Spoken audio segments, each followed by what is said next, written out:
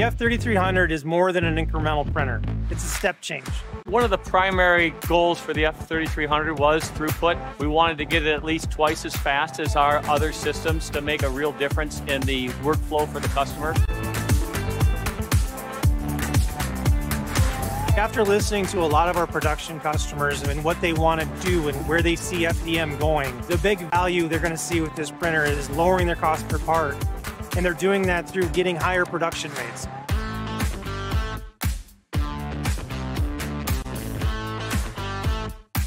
We have multiple extrusion heads. If you have a failure, you can load a redundant tool and continue your print. The F3300 material dryers are a game changer. It'll set an appropriate temperature.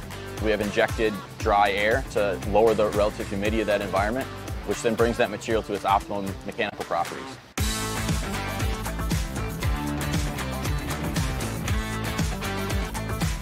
The F3300 is by far the most sophisticated FDM system we've ever made.